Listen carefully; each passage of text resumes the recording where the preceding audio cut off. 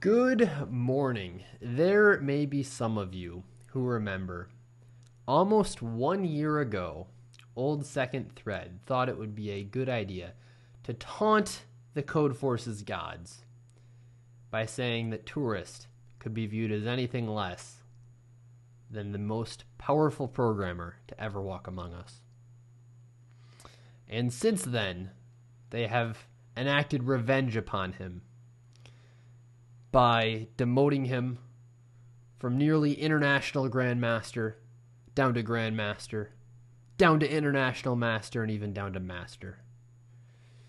He suffered a great many defeats across many contests, lost his red, went all the way down from not only orange down to yellow. But he has fought his way back and valiantly returned to red. And today, he has competed in yet another rated Codeforces contest as the road to LGM continues. We are 1 year in, and I hope you've enjoyed Halloween yet again. We have the same Christmas decorations. We've got the same posters. We have the same lights. But things have changed. Not only do we have a new mic, we've got a new haircut and a new chair and a new computer as well. So if you remember this video, I hope you'll enjoy this one as well. Since then, we have dropped and we've recovered to Grandmaster, and today we've been the highest we've been in almost a year. Unlike the meta stock price, we are almost yet again at International Grandmaster range. It was quite a good contest for me, I'm going to be honest, and we're going to talk about it in this video. I will quit the intro here and let live second thread take you through what the contest was like, what I was thinking, and I'll interrupt with some solutions to the problems partway through. We got a Codeforces round. This is round 831. We also have some Halloween decorations in the background. Because it's Halloween, might remind you of the time Road to LGM started. Well, we're continuing it here with round 831. It's a Div 1 plus Div 2. We're going to jump into the contest. It's rated for me, and we're going to hope to get some rating back here. Problem A. It's also very late at night for me. It's almost 2:30 in the morning. We've got a prime number N. Find a prime number M such that that's not prime. Okay. If it's 2, we pick 7. Otherwise, we pick 3. Can they be the same?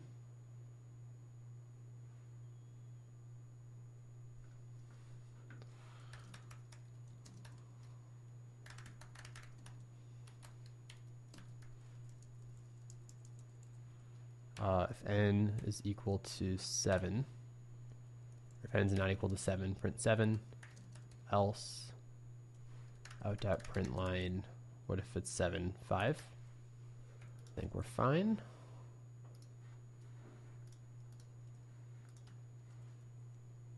So 5 for 7, okay, submit A. All right, even easier way of doing this, which I didn't notice, just print 7 every time. 7 plus any prime number will not be prime. The reason for that is that the only even prime number is 2. 2 plus 7 is 9, which isn't prime because it's 3 times 3. And any other prime number is going to be odd. Obviously, if the number was even, it would have a factor of 2. And an odd number plus 7 is going to be even because 7 is odd, right? Any two odd numbers added together is even. So you just print 7 for every test case, and that'll be correct. Okay, we got it. All right, on to B. Oh my goodness, so many problems. Okay. Two-dimensional slices of cheese. Oh, this is also a really long contest. Oh boy, I'm gonna be up so late. The ith slice of cheese is represented by a rectangle of dimensions a by b. We want to arrange them on a two-dimensional plane such that each edge of cheese is parallel to either the x-axis or the y-axis. The bottom edge of cheese is a segment of the x-axis. None of them overlap. Their sides can touch. They form a connected shape. We can arrange them in any order. Also, find the minimum possible perimeter. So just sort them. Oh, wait. Interesting. You can do this. Oh, this is invalid. Yeah, so it's just the max height. And then what do you output? The perimeter. Minimum possible perimeter. So all that matters is the max and then the sum of x's.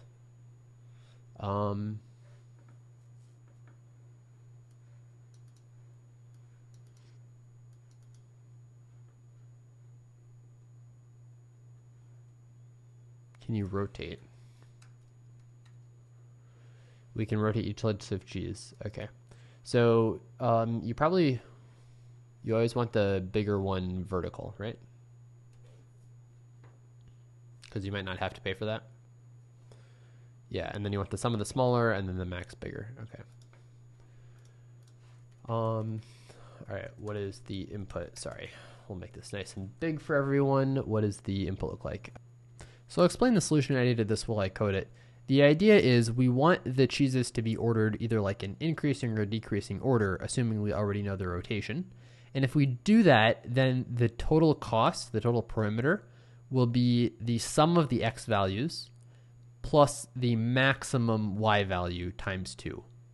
Where this comes from is if we look at the horizontal component of the parameter and the vertical components add up to the biggest y value if we have these cheeses sorted optimally. And the horizontal components are just all of the horizontal components on the top and bottom of each cheese.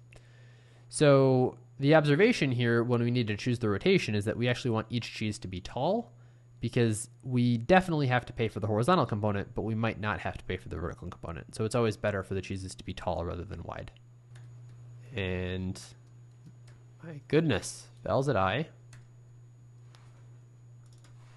VS Code, will you stop it? Thank you. Vowels at I plus 1. Times 2, right? Because you got to go top and bottom, and then ans plus equals max times 2. And then out.println max, or the ans, sorry. Let's try this.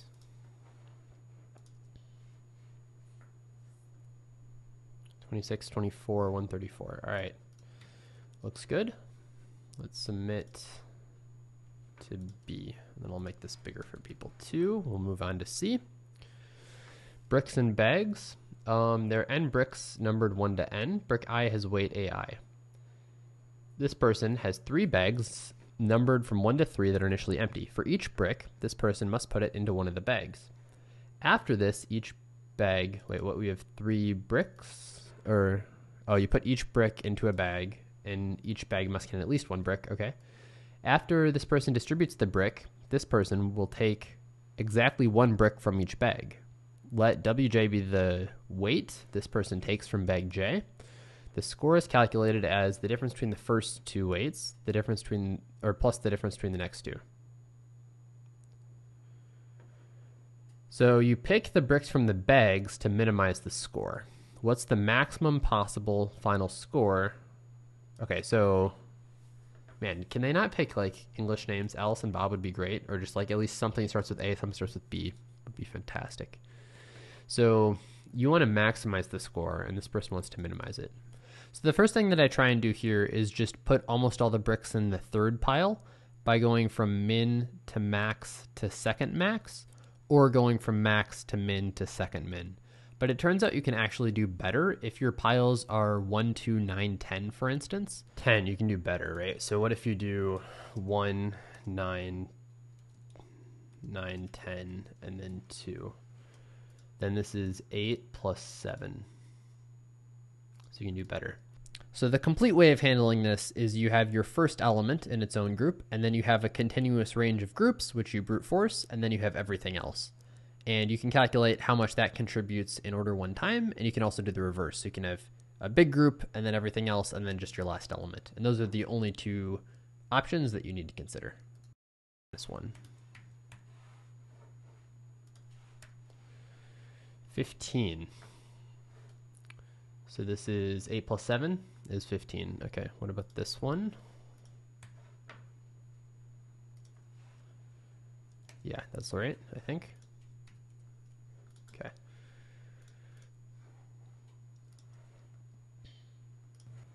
I also found a bug in Codeforces here. It turns out it doesn't accept submissions that have a curly brace and a comment before the main method. The regex that Mike wrote is just not quite right. So there you go. Okay, that's a little annoying.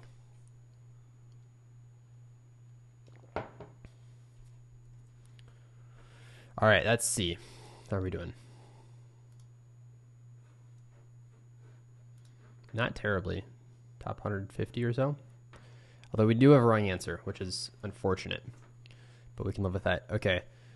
Let's read D and E, I guess. All right, so this was pretty hard for me to understand in context, so I'll explain it here instead. So you've got this animation which explains it pretty well, but basically you have a series of cards. Initially, they're all stacked in the top left-hand corner of a grid, and you want to move all the cards to the bottom right-hand corner of the grid, and that's what's happening here.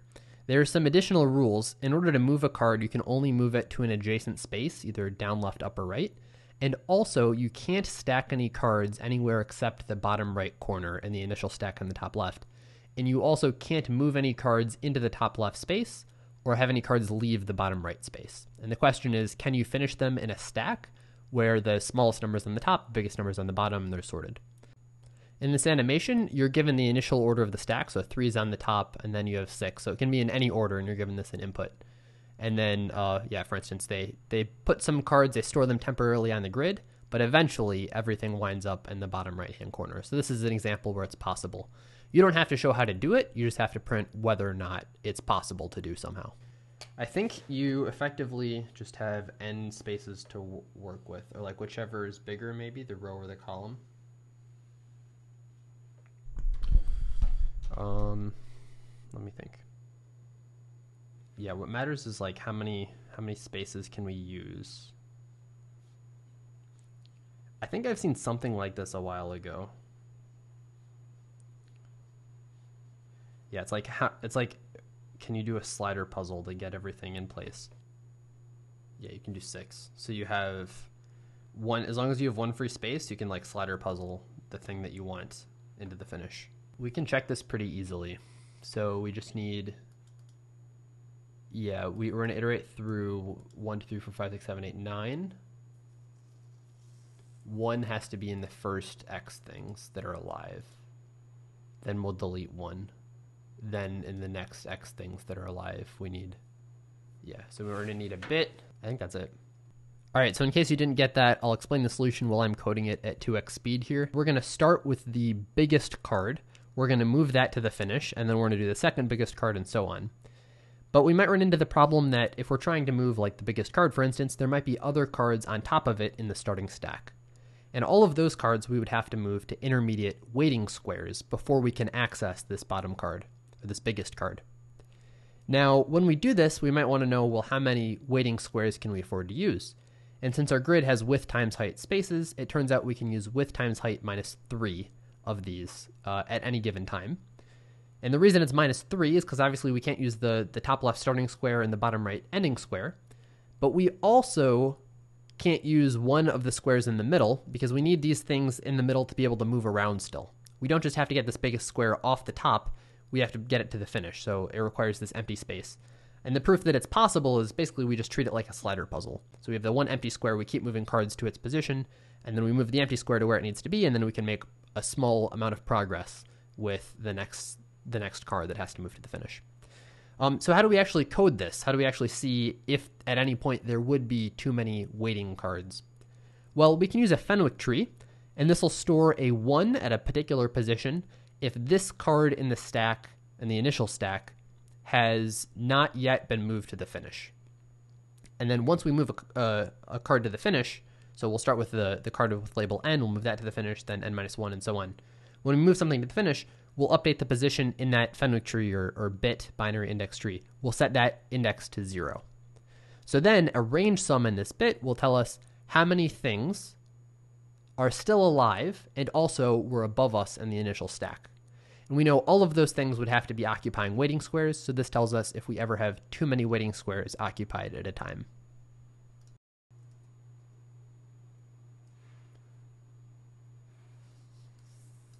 Yeah, if possible. So the second one isn't possible, this one is possible? Oh, because we're not doing, I'm doing it in the wrong order. Yeah, so this is really n minus.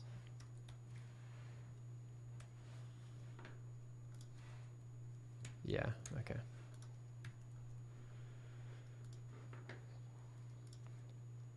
I haven't seen anything like this problem before, actually. The one I've seen like it involves moving things on a grid, but it's completely different. Nice! All right. Cool. Sorry, that was way too much hype. For how easy that problem was, yeah, there's but 35th place. I'm happy with that. Okay. Let's do the real problems now. Contest starts here. We got our 5 problem set. We have A through D out of our heads, and this is where we start on problem A here. Pat Chinek has N blank heart-shaped cards. Lots of cards here, and lots of weird names. Okay. Card 1 is attached directly to the wall, while each of the other cards is hanging onto one other card by a piece of string. Okay, card 1 is on the wall. Every other card is attached to presumably the one before it. Oh, a parent. So we have like a tree. Okay. In the very beginning, we must write one integer number on each card. Okay. He does this by choosing a permutation of A, and then he writes something on each thing. Okay, so we've got a different number on each card. All right. After that, this person must do the following operation n times while maintaining a sequence S, which is initially empty. So we have some sequence. Okay, and we do the following operation. Choose a card such that no other cards are hanging onto it. So choose a leaf. Append the number written on card X to the end of S. So if the parent is bigger than the leaf, replace the number on the card PX with the number on card X. Yeah, you get set to the minimum of your subtree, I guess. Yeah, it's hard to like explain in words, but in code it's not too bad. I just like my brain clicked and now I see it. Next int. Oh wait. Wait a minute. Hang on a minute. You choose the permutation. Wait a minute. You choose a permutation. Whoa. You can choose the permutation yourself. Oh, dang it. Okay, well, I know how to do it for a particular permutation. Let's go back to the drawing board then. Okay, dumb problem, but that's fine. All right, so in my opinion, the version of this problem that they give in the contest is way more stupid than the version I misread, which is you're given the permutation. But I know lots of you are watching this video for the solution, so I'll just explain the real solution here anyway. Basically, you can pick any subset of children for a node because they're all independent, so you can pick them in any order you want, which means it's a simple tree DP. Either you can pick a node and its deepest path to one of its leaves, which is like its depth, or you can pick the sum of values in the children. So you can pick the sum of your children's values, but you can't take yourself in that case. And you just take the max of those two, and that's it. That's simple. Let's make an actual case here maybe, because I don't think this tests the other way at all. Let's say we have 4, and they all have this as the parent.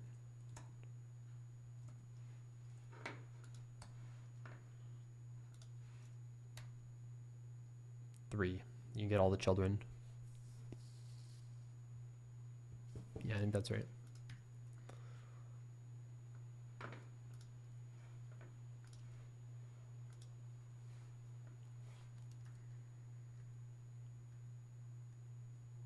That's a dumb question. That's a really bad question.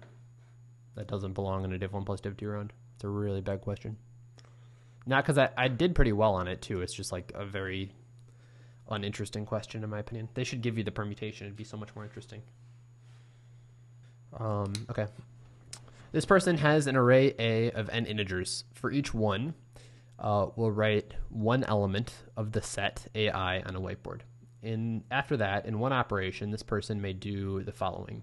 Choose two different sets on the whiteboard such that their intersection is empty. Wait, hang on. So for each I, you have the one element set AI. Okay.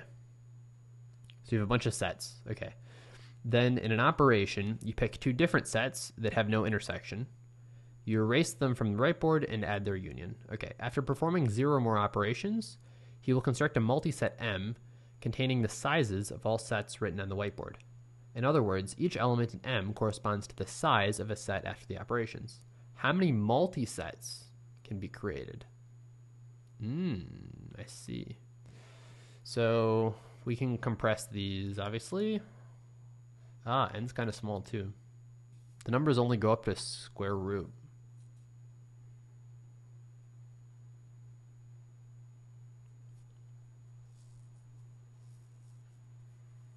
They could go higher. You could have one big. You could have everything in the same set. Okay. We can do this. Possibly. I don't know. We'll think about it. Let's get some paper. Oh, it's so late. It's 3 a.m., guys. I am not used to thinking at 3 a.m. 3 a.m. I'm supposed to be asleep. And we've got, what, 2 hours left. I'm going to be up till 5 a.m. Oof. Oof. So right about at this point is where you're probably wondering, hey, David, wait a minute. I thought this was supposed to be a mildly entertaining YouTube video. Why are you boring us with all of this obscenely difficult to understand nonsense about multi-sets and counting things modulo almost a billion? That's hard to understand. So, instead of trying to explain the solution to this problem here, which would take me several minutes, I'm doing it in a second video, which will be in a link in the description. It'll be unlisted, and you can view the solution to problem F there. The important parts are it's a pretty difficult to explain DP, and I figure out how to do it and then spend a long time coding it and debugging it. And we're going to fast through that because it's kind of boring. Oh, this will be group size -1. New height. Oh my goodness, it's a 7. Is this one 11? That would be fun. Oh, I really don't want to debug this. Please just be right. That'd be so convenient. Be so convenient.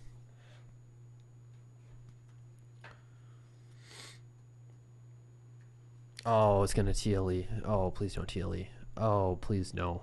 Please no. Please, I don't wanna. Oh, goodness.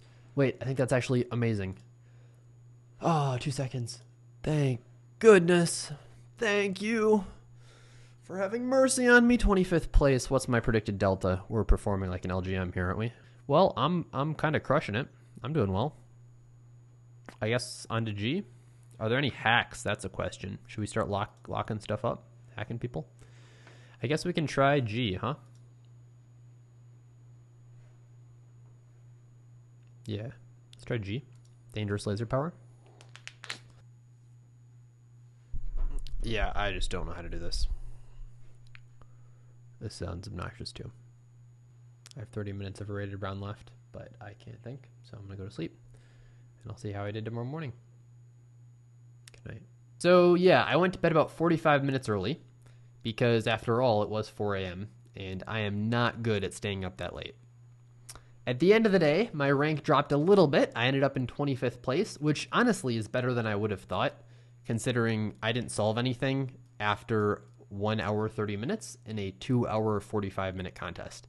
So I would have expected to drop quite a bit more than I did. But it turns out, I guess the last 3 problems were difficult for people to figure out. I ended up with a 130 rating boost, and I performed at the rating of a 2935. What that means is if I did an infinite number of contests, my rating would level off a little below LGM, which honestly is pretty good in my opinion. I'm pretty happy with that. I just need to improve a little bit more on my skills and then just keep evaluating at that consistency, and then it should be good.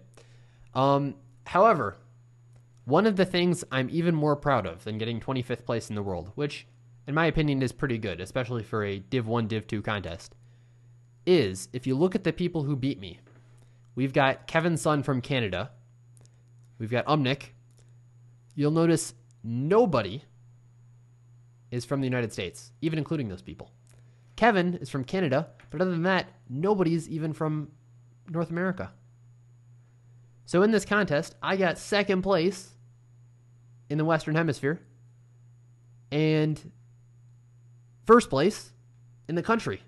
Now, I have a YouTube channel, and there's one thing that will tell you for sure, which is because I think for whatever reason there's anyone on the internet who would enjoy watching me talk to a camera by myself, I clearly have an ego way bigger than it should be. So, what that means is to celebrate my 2nd place finish in the New World and 1st place in the land of the free and home of the brave, I will be wearing this American flag representing the #1 finisher for the rest of the video. We do have a couple quick announcements though. The road to LGM is not over. It will continue and grow. Onward and upward is the goal. Hopefully in a year we'll have more to show for it than a net -5 change in rating. In addition, if you're going to the 2019 to 2020 ICPC World Finals, held in 2022, of course, what other year would you think they would be held in? I will be there too in Dhaka. So Dhaka, Bangladesh. I'll be there for about a week. And if you see me, don't hesitate to say hi, shake hands if you'd like, take a picture. I will sign stuff. You don't need to feel weird about it. I ask tourists to do the same thing. Totally normal. So I'll see you there if you're coming. And congrats on qualifying, by the way. Did I mention that? Well done if you did. It's a huge accomplishment. World Finals is a very tough thing to get to. I honestly, when I started college, I didn't think I'd make it. But I lucked out, I guess. And finally, Hacker Cup is coming up. So there will be slightly fewer videos than usual because Hacker Cup Finals is a ton of work. And I will be working on that. I'll be focused a little bit more on it after World Finals, though, because I want to be careful not to leak anything. All right, that's all. Thank you for watching. Have a great day. I will see you in the next one. Goodbye.